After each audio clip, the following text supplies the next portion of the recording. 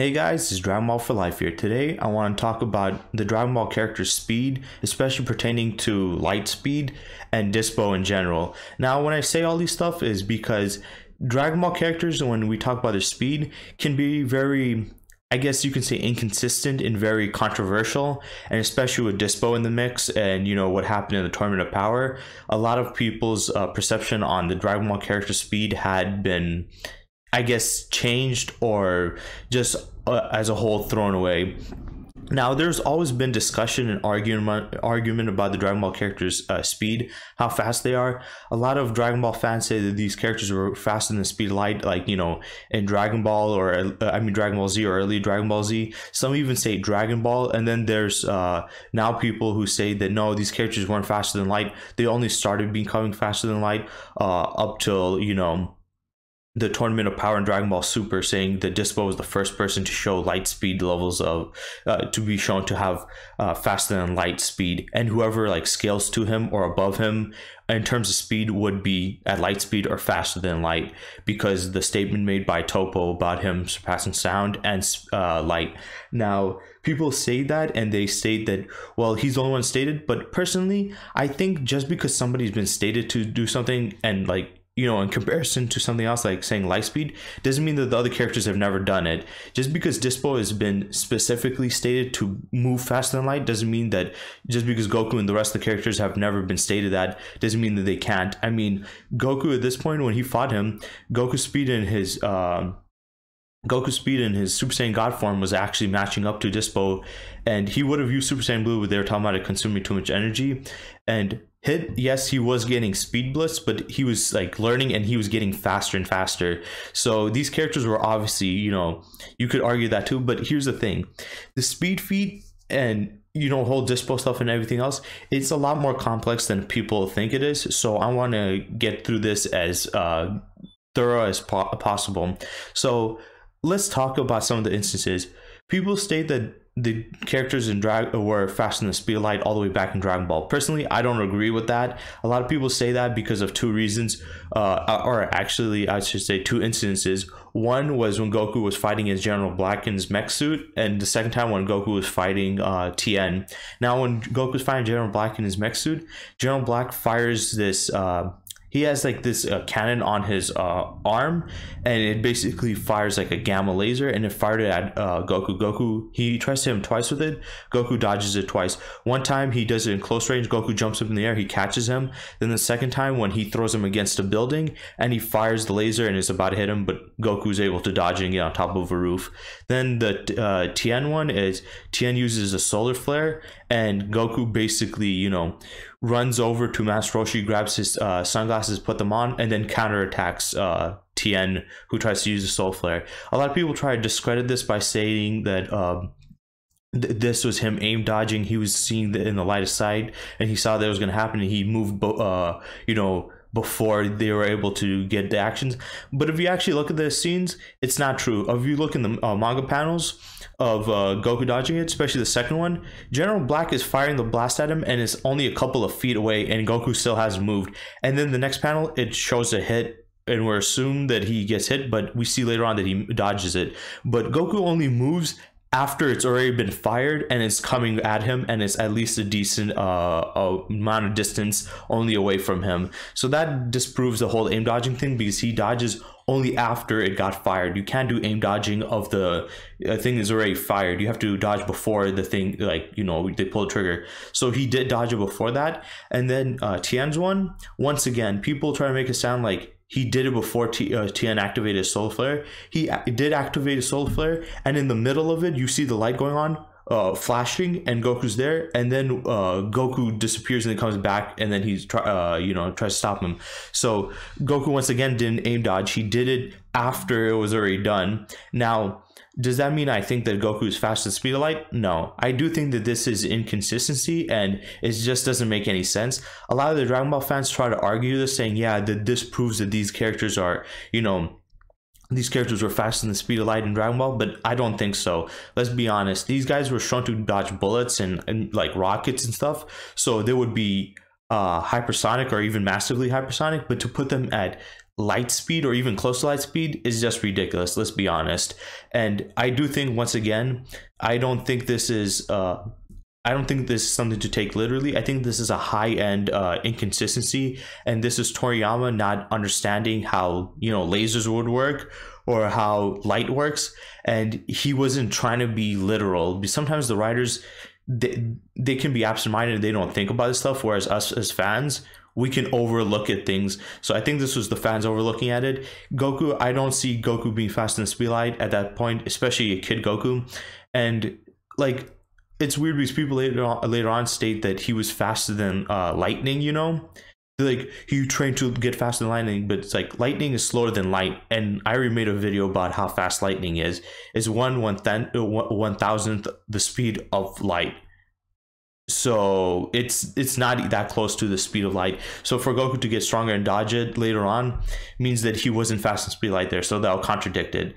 So I don't think he was then. If you want to argue throughout Dragon Ball Z, yes, but I think saying through Super, especially to that point where it's just Dyspo, I think it's too ridiculous. And I also want to talk about the fact that Super is shown to have bad writing. I've already talked about it with, you know, their durability, with them getting hurt by bullets and stuff or lasers. I've also talked about how, you know, in countless videos, I made countless videos about how modern day Dragon Ball's power scaling is kind of awful. Like, it's inconsistent stuff that, you know, the stuff that is supposed to be impressive now or they're struggling against now is not something that they would have struggled with or, you know, been impressive back then, because they've done and gone through more.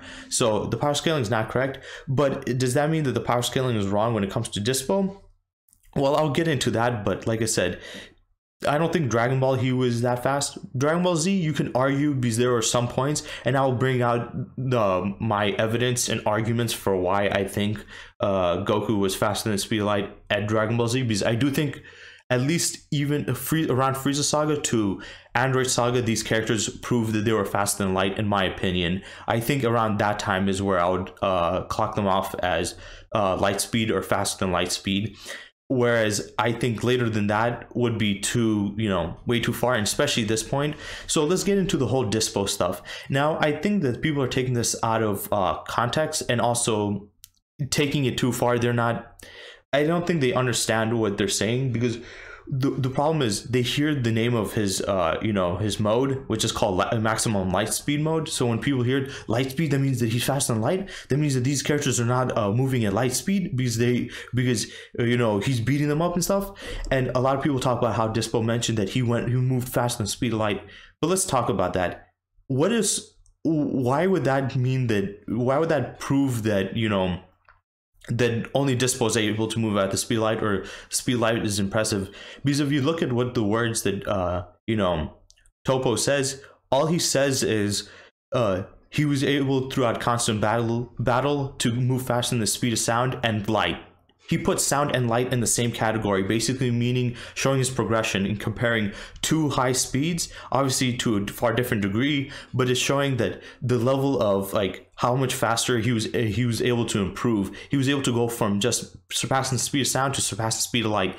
So I feel like when people hear that, they just think about the light part and they're like, yep, he's bragging about the fact that he's fast at speed of light. That must mean that it's an impressive feat there. No, it's not. What he's trying to convey is the fact that Dyspo gets faster and faster throughout his fights, and he's shown to progress. And also, if you're going to argue that him moving faster than light would be impressive, then wouldn't you state that him moving faster than the speed of sound would be impressive too? Because he mentioned that too. He was just using these as comparisons, because when we ever use speed, we're always using speed of sound and light. We always use those two things. Even if characters are far faster, we always go back to they're this many times faster than speed of sound or this many times faster than speed of light.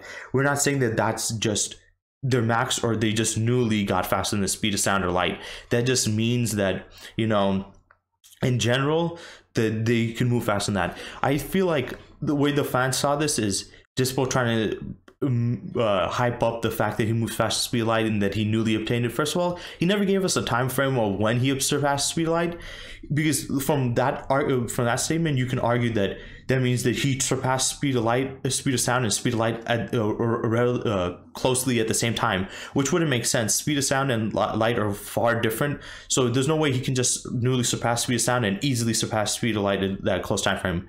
So we're not given a time frame. He could have surpassed speed of light a long time ago, and he could be way faster than the speed of light. It's just that that's the highest cap, because let's be honest, what other speed would we say? When people calculate speed, especially in fiction, the most we use is a light, and then we say maybe like multiple times the speed of light.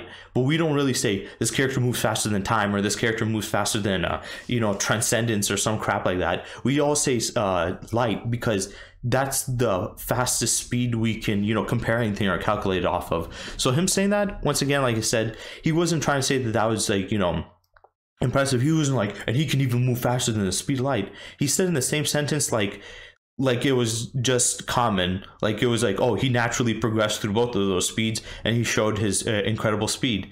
He was more just impressed about how fast he was able to surpass these speed barriers than the speed barriers himself. So I do feel like the Dragon Ball fans over exaggerate, and they hear the moment they heard light speed, they're like, yep, this means that they're just barely light speed or newly light speed. Once again, he didn't give us a time frame. He didn't try to make it sound like it was impressive. And third, he put light speed and speed of sound in the same sentence, showing that the whole point of him saying that was just trying to show that Dyspo gets faster as the more times he fights, the more faster he gets every time. So that's what he was trying to say.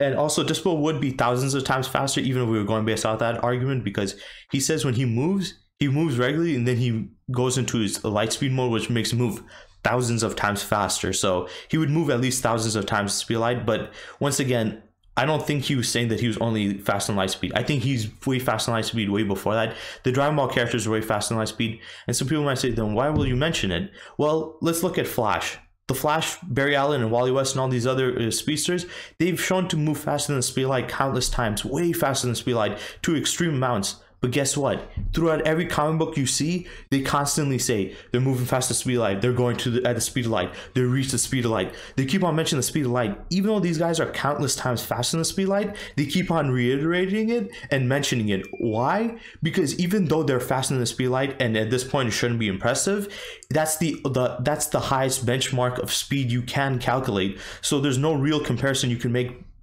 besides light speed. So even though the Flash is far faster than light and shown to be far faster than light, they still mention light speed multiple times. So I think it's fair to use that argument for Dyspo 2 and the Dragon Ball characters. Just because they stated that he's moving faster than light doesn't mean that that's his max or that's all he can do or it's just impressive. Because they stated for Flash, if we were going based off that logic, then that means that the Flash and Barry Allen and Wally West aren't faster than the speed of light, or just newly got faster speed of light, or barely, because they mention it all the time. That's just a benchmark. And we did see this in the Tournament of Power. They did have some stupid writing, like Frieza's telling Topo that he can destroy a planet and stuff. Is like, we know that, we've seen you destroy planets, we've seen your power. So once again, it doesn't really matter, because if we're going based on that logic, saying he just newly stated that, well, Frieza stated that he can destroy a planet, and we already know that too. So these guys are stating stuff that we already know. Or we're going based off that logic, saying, because my argument here is they were able to go fast speed light way further back, and some people might say, well, if they can move fast speed light way further back, then why would they mention it now if they're way faster? Well, they could destroy planets way further back too. Why are they still mentioning it now? It's just an impressive feat, and it's a great comparison to make. It's hard to make other comparisons, especially with speed of light. Tell me what other thing they can compare their speed to after the speed of light. What is faster than the speed of light that they can compare their own speed to? That would make sense. That's the only thing. Now, I do think that the power scaling was ridiculous when the two Omni Kings couldn't see. Like, I can't see this. I need this iPad thingy with these high spec gadgets so I can see it. And it's like, I get it. I mean, it doesn't make sense to me. They're the rulers of the universe. They watch over everything, over all these gods, but they can't see these guys that move at Dyspo speed. That's just stupid to me. I mean, Beerus and Champa, they can move way faster. By that logic, that means that Beerus could easily kill, he could easily kill, what's the thing called? The Omni King, because by that logic, the Omni King, if he couldn't see Beerus, and Beerus is way faster than that, Beerus could have easily speed blitzed him and obliterated him. So I don't like the argument that people make where he's not that powerful, he's this and that. They try to go with the whole he's not a martial artist. Yeah, that means he doesn't need to fight because he's so overly powerful. But I will say that the writing of the Omni Kings is very terrible, and especially in this regard. They showed Omni King not being able to see. Omni King should be able to see that it doesn't matter how fast Dyspo is, he shouldn't be that fast that the ruler of the entire, you know, all the universes and all of existence couldn't see this guy moving. That just doesn't make any sense. So people don't use this because people use this to argue that this and that, but this is just bad writing. For me, this proves the point that this is bad writing, because even if the, you know, the Omni Kings can't see it, that means that the writing is so bad that they don't even know what the hell they're talking about. So that the whole Dyspo thing doesn't disprove that these guys are, you know, not Lightspeed or just newly acquired Lightspeed. Now let's talk about some instances throughout Z where I made me believe that they're fast and light. First was when Goku arrived to the battlefield against Frieza and, you know, Cell, against Vegeta, Piccolo, and Gohan and Krillin. When Goku arrived there, he, you know, when he zoned out and sensed, he found out that, you know, they were halfway across the planet. It's even stated on the back issue of the book that they were halfway across the planet, and he gets there like within a second or less. Now, a lot of people try to discredit this feat by stating, oh, that half distance, you know, it wasn't the case because that the back issue that stated that was only in English stuff and it wasn't real. No, it is actually true. It's in the Japanese one has it. It's just that it's translated in subtitles in English for the English readers. So yes, it's stated that it was halfway across the planet. Another thing people try to use is when Goku came out of it, he stated that it's not that far away, which is a dumb argument to make because it's like, yeah, it's not that far away for Goku, not for us. Just because Goku doesn't think halfway across the planet is far doesn't mean it's not halfway across the planet. Like, they're going based off of Goku's a judge of distance. Goku can move way faster than us, so moving at, you know, extreme distances means nothing to him. To us, it's still insane. For example, running a mile to a regular person is a lot, but to a track star, it's nothing. Running a mile is nothing, and you know, if you see a track star doing it, they're like, that's nothing. Now that doesn't mean that that it's not a mile. It's still a mile. It's just that comparing us to somebody who does this all the time and this is a high level competition, that is nothing to them. That's just, you know, mundane. You can also look at this as like weightlifters. Of, let's say you can bench press like 150 and this guy can bench press 300, and he's like bench pressing 300. He's like, oh man, that's a lot of weight. He's like, nah, that's nothing. That doesn't mean that it's not 300 pounds. It's still 300 pounds. It's just nothing to him. So for Goku to say halfway across the planet was nothing to him doesn't mean it's not halfway across the planet. It just means that that distance is not that far for him in general. So yeah, I think people try to misconstrue that. Also, you do see in the anime when he zooms out to focus on the planet, and he goes to the other side, and you see directly it's halfway across the planet. Another argument one guy made, and it did get me for a moment, but then I thought about it, I was like, wait, that doesn't make any sense. They stated, well, the reason it's not halfway across the planet because, you know, where they were fighting is where the Dragon Balls were, and the Dragon Balls were like, you know, just an island over, you know, I think they said the spaceship is when you see the dragon, you can see the spaceship in the background, but they failed to mention the fact that as the fight progressed, they started to move away and way further away in the battle. What happened was when Frieza went first to his second form, he destroyed that island that they were standing on. So obviously they weren't where, you know, where the ship was, where they, you know, some of the dragons. As the fight progressed and he went in his second form and fought against Piccolo, they were moving back and forth. His third form, they were moving even further, and then his final form, they were literally islands across. You see a great distance in an island across, Frieza transforming and these guys trying to formulate a plot, and then once when he gets ready, he speed blitz right to there. So you see them moving further and further away. So yes, at first the distance from Goku and them was only like an island away, but that island got destroyed and they started moving further and further away until they got halfway. Now, some people also say it took Goku a second.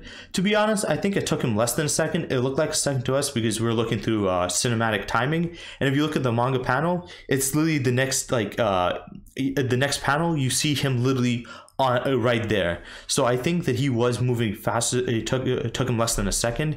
And you can also tell because Frieza had Vegeta right there and he was about to kill him right there.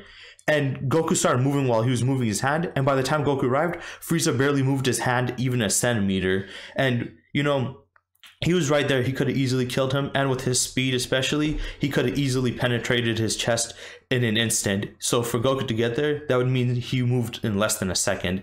And this is important because light goes around the Earth 7.5 times in a second. So let's say if Goku, for argument's sake, went halfway across the planet in a second, that would mean that he would be 1/14th the speed of light. Because light can go 7.5 times faster than actually 1/15th the speed of light, because light can go 7.5 times across the planet in a second. So if Goku was going half that, that means that you double up. It would be basically half in that. So you would double up the amount of times light can go around it. So it'd be 7.5 times 2, which would be 15, and that means that Goku's speed, it took him 1/15th the speed of light, which is a big number. I don't have the calculation here. I'll probably put it up a little later, but yeah. Goku would be moving 1/15th the speed of light there. Now some people might say, well, that proves that he's not light speed, but remember, the Dragon Ball characters get stronger and faster as time progresses, so this is early on. So if Goku at this point was 1/15th the speed of light, definitely later on in the series he would be faster than the speed of light, especially when you consider Super Saiyan, because when he went Super Saiyan, he had 15 times. Super Saiyan is a 50 times multiplier, so he would be at least a couple of times faster than the speed of light. Also, another good feat I saw was when Frieza captured Goku in the energy blast, he threw it down in the ground, and Goku escaped. And like, what happened? Piccolo basically explained to Gohan that the moment it touched down the ground, it exploded. And once when the impact, once we made contact with the ground, not only did it explode, but it released Goku from the psychic trap, and it allowed him to move. So instantly when the explosion went off, Goku was able to fly while in the center of the explosion, fly right through it without it harming him, and outpaced the blast radius so far that he was right behind them. And this was also considered just a warm-up, so Goku was heavily holding back. So he was far faster than this, and this wasn't even him using Kaioken. He was able to get out of the blast radius instantly when the explosion went off, because that was the only time he was able to move. And then another and a really good argument I have for his light speed feat is Goku, when he was what's the thing called, when this is the perfect time, them against the androids. Why do I say this? Against specifically android 19 and 20. Now, if you know how the androids work, a lot of people get misinformation and say they use ki. They do not use ki. They use a regular natural energy source, because if they did use ki, they would have been able to be sensed. Ki is life energy, so non-living organisms, or mostly non-living organisms, can't have ki. So android 18 and 17, even though they're cyborgs, technically don't have ki because most of them are robotic, especially where they get their power from. And 19 and 20, fully robotic. I know Dr. Gero is a cyborg, but that's the only part of him that's left is his brain. So the rest of his body is mechanical.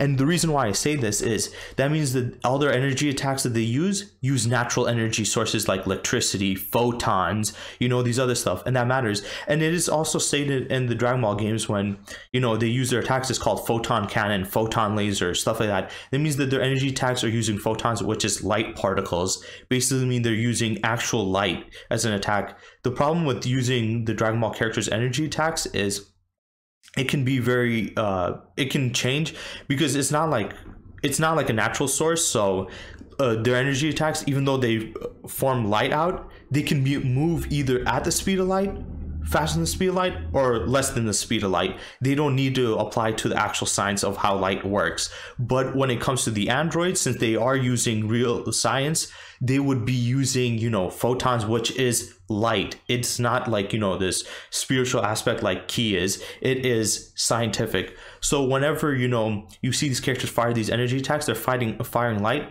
And when you see these characters being able to react or dodge it, that basically means they're able to react to and dodge light attacks, meaning that they're faster than light.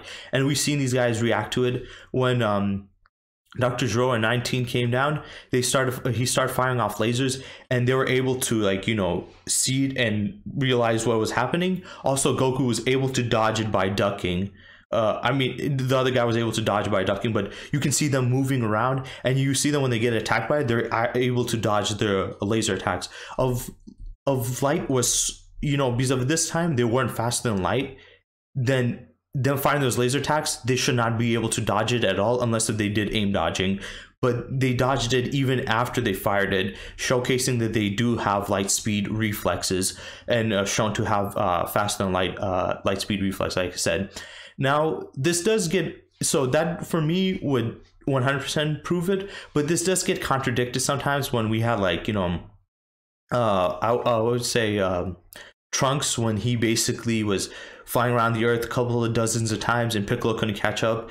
Like, people forget that he did take a nap. We don't know how long, but he did take a nap, so he could have done that for a bit, and he did go around dozens of times and stopped. Now, some people argue that this means that they just at this point got faster than the speed of light, and people that are on, you know, his level would be faster than speed of light. And I get it, there's a lot of inconsistencies, and I will be talking about that, but it's like those inconsistencies when it comes to light speed, it is there, like I said, but we have seen also prior to it light speed feats, especially with the androids. I think Android 19 and 20, they definitely proved it, because their attacks are purely energy, and the fact that Goku or the Z fighters could react to it, or, you know, deflect it or dodge it, means that they will be moving at speeds of light. So you see there's also, you know, when it comes to Kid Buu was able to go from planet to planet, solar system to solar system, and he was specifically targeting ones on life.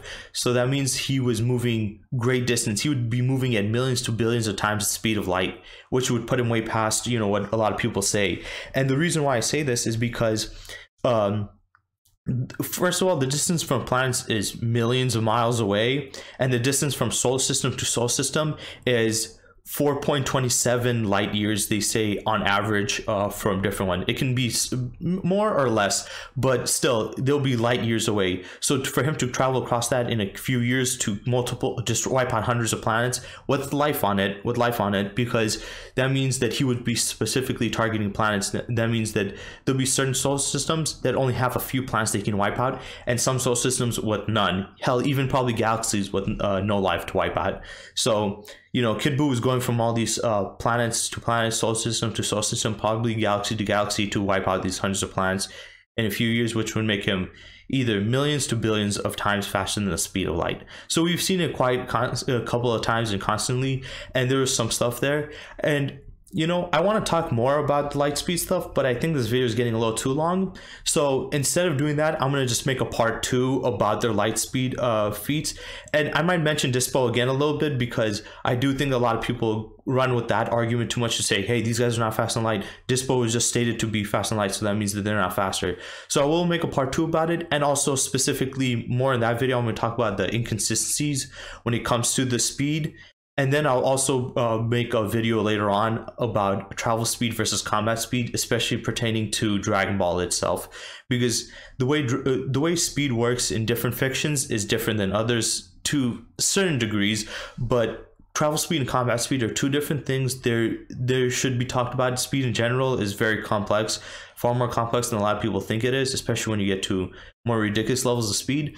But also this topic just in general about the Dragon Ball character speed is far more bigger than me making one video. So instead of making one long video, I'm gonna make 2 videos. So this is the first part of it, and I'm gonna be making a part 2 of this. And like I said, I'm gonna talk a little bit about dyspo in that one. I'm just gonna talk about the inconsistencies of their light speed and more light speed feats. So I hope you guys enjoyed this video, and I hope it was informative. So have a good day.